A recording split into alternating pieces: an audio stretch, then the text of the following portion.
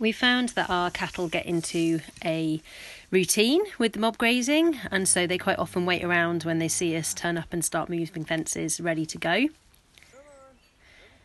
We normally give them a bit of a call, and as we reel the fence in, they generally start coming up towards where we are. You can just see them coming up the hill here, ready to come through the gap.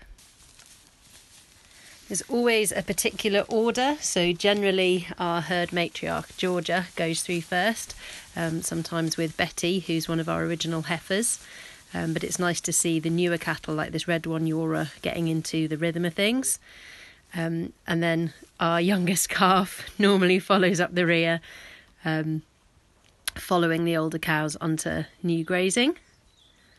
And it's nice to see them get their head straight down onto the grass or up into the trees and start browsing. And the white Galloways have just joined the Shetlands. They've come from a different group, so they generally tend to follow up.